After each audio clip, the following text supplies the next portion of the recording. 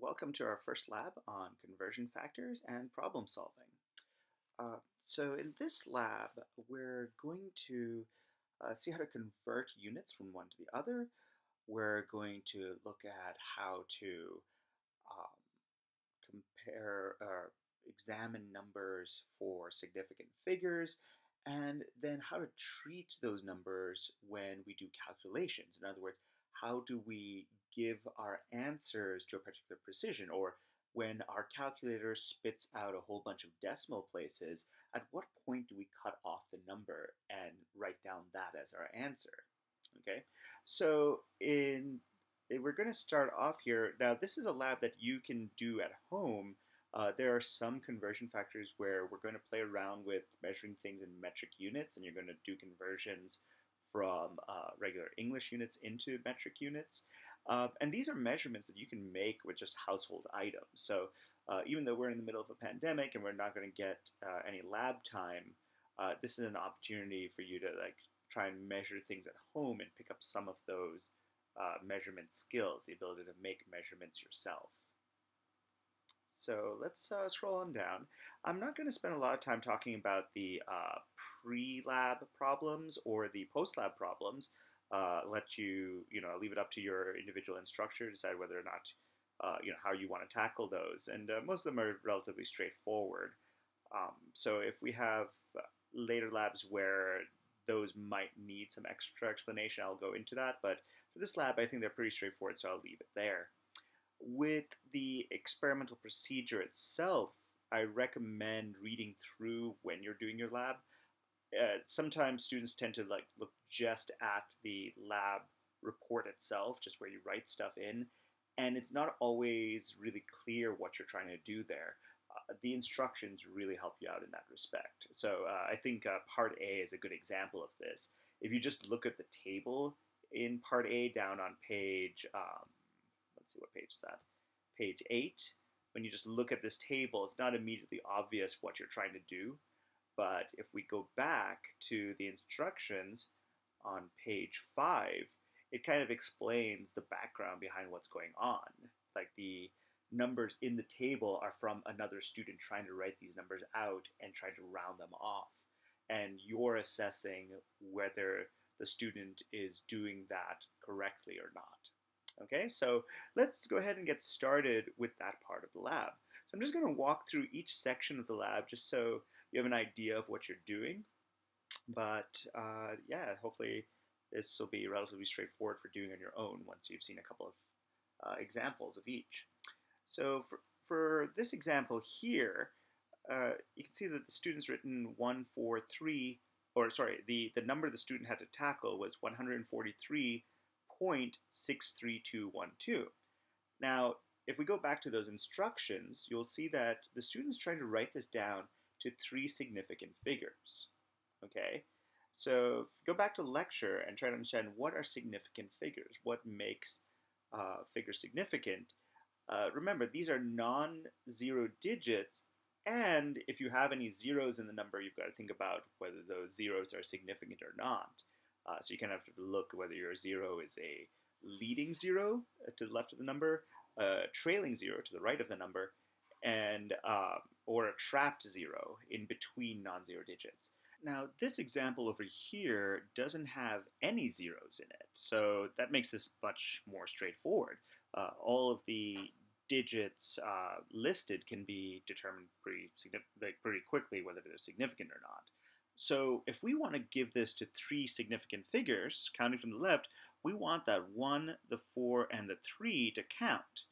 Now, to determine whether we round up or not, since we're cutting the number off after that 3, we then have to look at that next digit, that 6 over there, to determine, is this number going to round up or not? Well, if you have a 5 or greater, the number rounds up, and if it's lower than 5, it doesn't. So since that's a 6, that 143 rounds up to 144, which is what the student wrote down, and therefore the student is correct. Okay, so that's kind of all you have to do. You don't have to write anything over here because, well, it's correct, so you don't need to correct it. Okay, so you need to go on and continue that. I'll do one more example just to help make this a little bit more clear, especially since we've got an example here that does have zeros in it. So if we look at this number over here, 532,800, okay, so again, we want our significant figures here, the 5, the 3, and the 2. Like those 3 digits are important, and then we look at that next digit, that 8, and we say, all right, we're going to have to round up because that's, 5 or greater. So that 2 becomes a 3. Now, the student was thinking along those lines, and they wrote 533. But there's something that's a little bit off with this answer. Okay, see if you can figure out what it is. It might be easier to figure this out when you say the number out loud. This is 532,800, okay, a very large number. And the student has just written out 533, okay? So notice that the sort of placeholders that puts this in the thousands place is missing, right? The scale of the number has been reduced down. Okay, so that should be kind of weird. If you're having trouble seeing why this is a logical flaw, try writing this number out in scientific notation. If you have 532,800 and you wrote it out in scientific notation, that would be 5.328, and we move that decimal point 1, 2, 3, 4, 5 places. So 5.328 times 10 to the power of 5. Oops. 10 to the power of 5. And now, if we want to change that to 3 significant figures, we basically make that, again, we take into account that 5, 3, and that 2, and because of that 8, we round up. So to 3 significant figures, the answer becomes, I'm going to write that over here, 5.33 times 10 to the power of 8. Oh, sorry, 10 to the power of 5. And again, notice that here we have our 3 significant figures. That 5, the 3, and the 3 are significant, and there's no significant figures after that, that coefficient. So if I were to write this out in standard form, which is what the student was trying to do, what would that number be?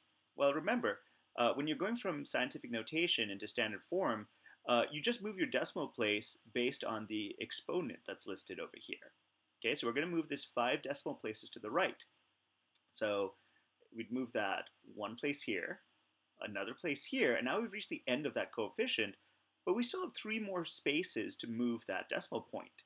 So you're going to put in placeholder zeros for that number, and that's where the actual answer comes in. So the student is wrong here. What they should have written was 533,000, because that's where those 5 decimal places, the 5 places down you're moving due to that exponent of 5, it comes in. Okay, so the decimal point is moved, is kind of listed here kind of imaginarily, but it's 5 spaces away from where the decimal point in your coefficient is when you write in scientific notation. Okay?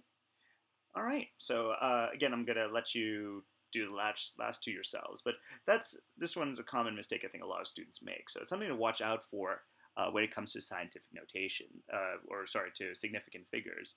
Ask if the number written out that's rounded off, if it still makes sense in context with the original number, okay? And again, saying this out loud is probably a good way to figure that out. This is 532,800. This is only 533. Okay, so in part B and part C, this is a good example of why significant figures and determining them is really important, okay? Because it helps us determine how to write out these answers when we do calculations. Now, when it comes to calculations, you want to break this down to two different scenarios, and your problem, your lab report does this. In part B1, you're doing multiplication and division problems. All right. When it comes to multiplication and division, you are going to pay attention to the number of significant figures. Okay. When in part B2, we're going to do addition and subtraction problems, and when it comes to those, there we're going to pay attention to the number of decimal places. So that's a common mistake a lot of students make on quizzes. You've got to watch out when you're doing an addition and subtraction. A lot of students will give their answer to the number of significant figures, the lowest number of significant figures, instead of the lowest number of decimal places. Okay, so let's do a practice problem from each of these and figure out how to write out our answers. Okay, so let's use this first problem as an example of how to do a calculation and report our answer to the correct number of digits. So in this first problem, we are multiplying three numbers. Now, you can do this on your calculator easily enough. So let's pull up a calculator. Okay, and if I take 0.1184 and I multiply by 8.00 and I multiply by 0.0345, my calculator spits out the answer 0.0326784. Now, do I have to write down all those digits? And the answer is no. Our exercise here in part B is to figure out where do we cut off the number. Okay, now to do that, you've got to look at the precision of the three numbers in your calculation, and then you're going to give your answer to that lowest precision. Which of those numbers has is the least precise? Your answer can only be as precise as that level of precision. Now, let's go ahead and write out the number of significant figures for each of these numbers and go from there. So going back to the problem, we have 0.1184, okay? So we have a leading zero over here, okay? And we have a 1, a 1, an 8, and a 4. Those are four non-zero digits. So we know that these four digits are significant. They're going to count towards the significant figures of the number. Does this leading zero count? And the answer is no. Remember, leading zeros are never significant. So this number over here has four significant figures.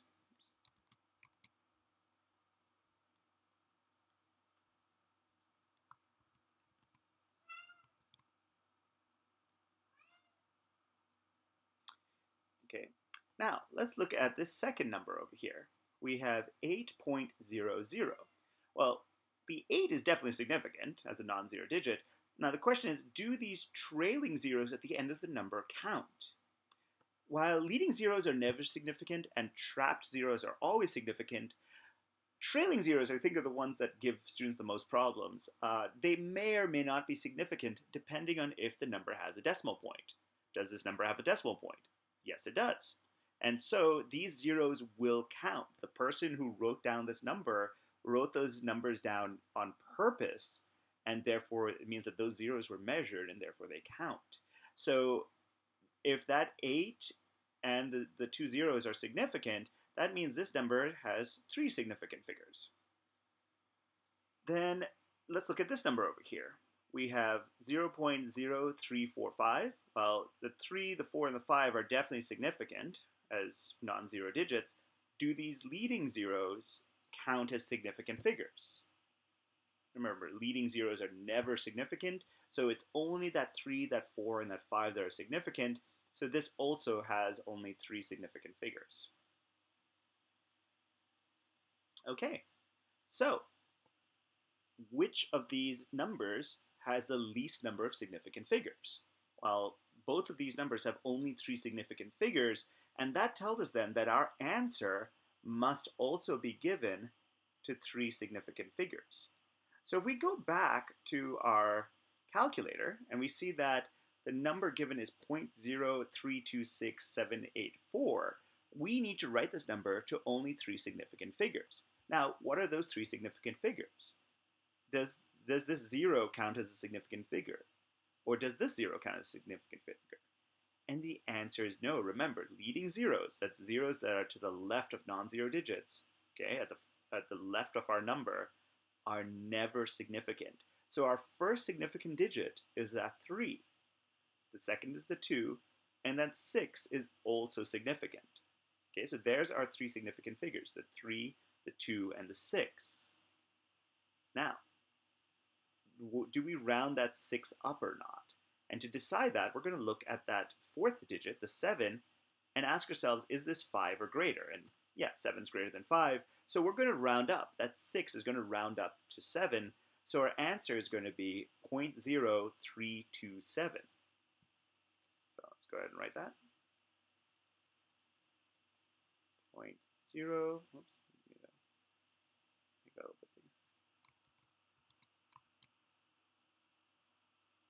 0.0327. That would be our answer to 3 significant figures. Okay, so again, when you're doing your calculations, that's how you want to kind of proceed in this type of problem. You want to look at each of the numbers involved in the calculation, ask yourself, how many significant figures does each one of those have? And then when you do your calculation on your calculator, be sure to round off accordingly to the right number of figures. Okay, so let's try something from part B2, which is a very similar type of problem where, except instead of doing a multiplication or a division, we're doing addition and subtraction. So if we look at this first example over here, we are adding together 2 numbers, okay? So again, we can do that on our calculator really straightforwardly, right? I mean, you could probably even do it just on paper, but if we were to take 13.45 and add 0.4552 to that, we would get a total volume of 13.9052, which is great, but we don't need to write all of those decimal places. Your calculation, your answer can only be as precise as the least precise of your measurements that are in the calculation. Now, when it comes to addition, though, we want to look at the number of decimal places. So this actually winds up being a lot easier than the problem with significant figures, with multiplication and division. So let's look at that first number over there, 13.45. How many decimal places do we have after that decimal point? Well, that 4 and the 5 come after, that's 2 decimal places. Okay, now let's look at 0.4552. After our decimal point is the 4552, that's 4 decimal places. So, which of these numbers has a lower level of precision? Well, 2 decimal places is a much fewer number of decimal places. So when it comes to writing out our answer, we can only go to a maximum of 2 decimal places. That is the maximum we can give our answer to. So when we look at our calculation, before our decimal point we have the 13, and that's great, but we can only write down the 9 and the 0 for our decimal places. We can't go any further than that. However, since we're cutting off the number here between the 0 and the 5, ask yourself, do I need to round up this number? So look at that 5. Is it 5 or greater? Well, obviously it's 5 or greater, so we have to round up. So that 0 is going to round up to 1. So our answer winds up being 13.91. And that's how you would write out that answer instead of writing out all the digits from your calculator. Okay, so that's basically how you should approach a problem. If there's a multiplication or division, look at the number of significant figures and give your answer to that to the lowest number of significant figures. And if there's an addition or subtraction, you're going to do the same thing, except you're going to look at the number of decimal places and give your answer to the lowest number of decimal places. Okay. If we don't really do any problems where you have to do both multiplication and division on this lab report, but for those of you who are going to ask that inevitable question, basically do your multiplication and division first. If you think back to math classes where you have the expression PEMDAS, or please excuse my dear Aunt Sally, where you do multiplication and division first, and then you do addition and subtraction afterwards. So basically, when you do your multiplication and division, first write out the number of significant figures, or write your answer to the correct number of significant figures, then use those answers in your addition and subtraction, and then worry about the number of decimal places after that. Okay, so again, you don't stress too much about that. You don't have any problem that complicated on this lab report, but in case any of you were curious, that's how you would approach that. Okay, so in part B3, you want to measure the length and the height, or sorry, the width of this rectangle, and write down your measurements. Since you're going to be doing this alone, where we don't have a lab partner here, don't worry about doing another student's measurements. Just do this section here. So you're going to need a ruler for this, obviously, and you're probably going to need a printout for this. But go ahead and try and measure that out as best as you can, and write out those numbers here. The key thing I'll be grading you on, at least, is the way you write out your calculations. So if you make a mistake in your measurement, it's not the end of the world. I'm kind of just making sure that your area is calculated correctly and you're going to the right number of significant figures. So depending on the scale you're using, you need to write down the appropriate number of decimal places. So for example, if you're measuring, first of all, you need to be measuring these in centimeters, but when you're measuring this, let's say your ruler goes to the nearest millimeter, or the first decimal place on your centimeter scale. So when you measure this, you need to write out that decimal point, that decimal place in your measurements of length and width. Now, to figure out the area, you're doing a multiplication, right? So you need to give that answer to the correct number of significant figures, just like we did in part B1. Okay. Very similarly, the shape of a solid, you can measure any household object. Just take like a box from your pantry, or a tissue box, or just really anything, like a can from your pantry and it's a cylinder. You can use the formula in your pre-lab to calculate the volume of that object accordingly. When you're doing the calculation, though, you're multiplying those dimensions together. So keep that in mind when you're writing out your answer. Okay, so record your measurements according to the right number, according to what your ruler says. Don't round off a measurement. You always want to write out what your measuring device says. And then when you do your calculation, that's where you round off your answer.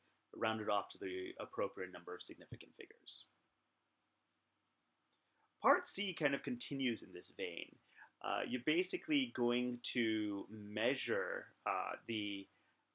you're going to kind of use, let's say, a measuring cup in this example here to measure out 1 quart, and you're going to see how much that comes up to in milliliters. So, if you pour that into a graduated cylinder is how we would do this in lab.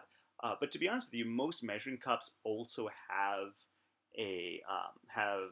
metric units on them. So if your measuring cup at home in your kitchen has milliliters as well, basically fill up your measuring cup up to the 1 quart mark, and then also read that same level using the milliliter markings on that same measuring cup. Okay, and go from there. So that's the experimental factor you're going to get here. For part C1, this one's just from that table. Here, actually, let me scroll up and show you what I'm talking about. So if we go back to the pre-lab, they have a table which lists a lot of common conversion factors. So for example, 1 liter is equal to 1,000 milliliters. Okay, that's the equality that relates those two quantities. We can then write those out as conversion factors. You can take these two pieces of your equality and write them as two possible fractions. 1 liter for every 1,000 milliliters, or 1,000 milliliters for every liter. Okay? So you're going to use one of these two conversion factors if you were to convert from liters to milliliters. and you would use the other conversion factor to go from milliliters to liters. Okay, so this table on page 3 is going to be very useful when we do part C of this lab report. Okay, so if we go back to part C on page 10, so over here when it says what's the equality, well, this is just copied from that table, that 1 liter is 1,000 milliliters. And if we were to write this out as a conversion factor, we would write out two fractions, two conversion factors, where each of these halves of the equality would be the numerator and denominator of our fraction. So we would have 1 liter for every 1,000 milliliters, and we would also have 1,000 milliliters for every 1 liter. Okay, so that's our those are the two conversion factors we would try to write out for this problem.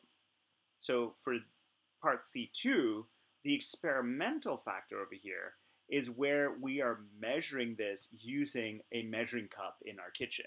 So you grab a measuring cup, pour 1 quart of water in there, okay, and figure out how many milliliters that would be in your measuring cup. Okay, now for the true equality, you are getting this number over here from that table in your on page 3 of your pre-lab, where if you look it up, it says that 1 quart is 946 milliliters. Okay, and you would write those conversion factors again the same way. You would have 1 quart per 946 milliliters.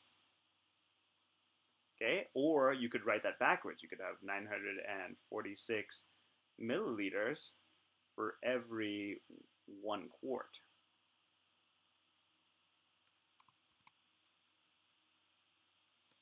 Okay, so now that if you want to answer this question over here, how does your experimental factor compare to that conversion factor? All they're asking for is that numerical comparison. So whatever this number winds up being when you measure this using your measuring cup, really just asking, like, is it greater? Is it smaller? Is it about the same? Is it really close to the number? Is it really far off? That sort of thing. Hopefully you should have a number that's relatively close to 946. But again, even if you don't, it's not the end of the world. That's, you're going to have some experimental error. You're going to be off by a little bit when you try a problem like this. And that's completely normal. It'd be kind of weird if you didn't, actually. So don't stress too much about that. Okay.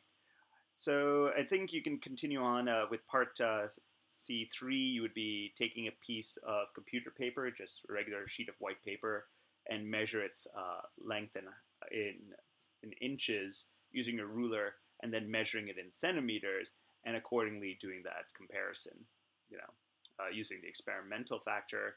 And then you would look up the true equality, which on that table on page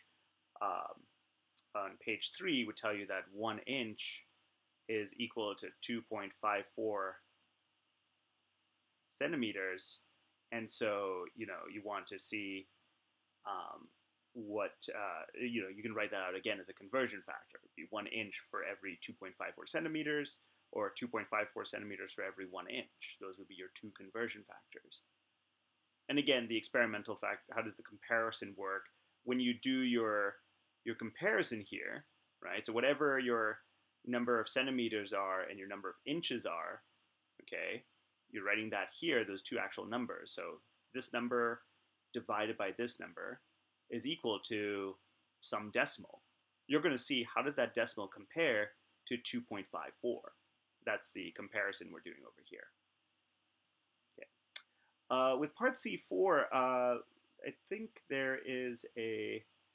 Oh, wait, there was a typo somewhere in here. Hold on, let me see if I remember where that was.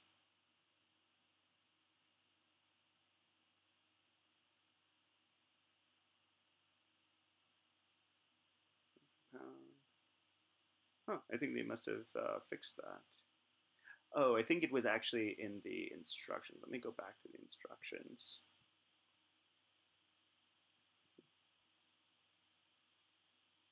Oh yeah, here, they made a typo in the instructions. Here we go.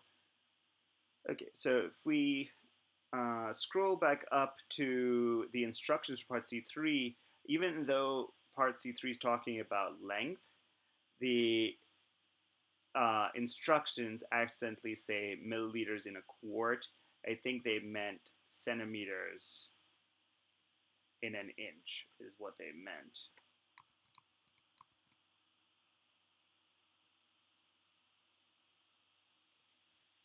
So yeah, that's kind of what they meant to do over here. That's just a little typo they made. So watch out for that. Okay. That brings us then to the last part, part D. Basically, you can just use your height in inches. So whatever your height is, for example, if you're 5'8", convert that into inches. So that would be 68 inches. Okay, and then using the conversion factor of 2.54 centimeters per inch, convert that into centimeters. And of course, show that calculation. This is a good example of how you would, use a conversion factor. So I'll tell you what, why don't I run you through this so that you can see this example. Obviously, use your own height. I'm 5'8", so I'm going to use that number. But use your own height to do this calculation. So if I'm 5'8", that is 68 inches, right? So I want to convert that from inches into centimeters. How do I do that calculation? So 68 inches is my starting point in my calculation, and I want to figure out my answer in centimeters, right? So I need to multiply by a particular conversion factor that's going to get inches to cancel out and leave my answer in centimeters. So to do that, I want inches to disappear. So that's going to go onto the denominator of my conversion factor. And I want centimeters to wind up as my answer. So that's going to go in the numerator of my conversion factor. The reason for this, I probably talked about this in lecture as well, but the reason for this is that any quantity, or any unit for that matter, divided by itself will cause itself to cancel out. Okay, you see this in any fraction. That's why, for example, any number, so 2 halves is a whole, for example. 2 divided by 2 is 1. So in this case, inches and inches cancels out, and we're left only with centimeters, which is what we want. So let's put in the numbers that would go here from that equality. Well, we know that 1 inch is 2.54 centimeters.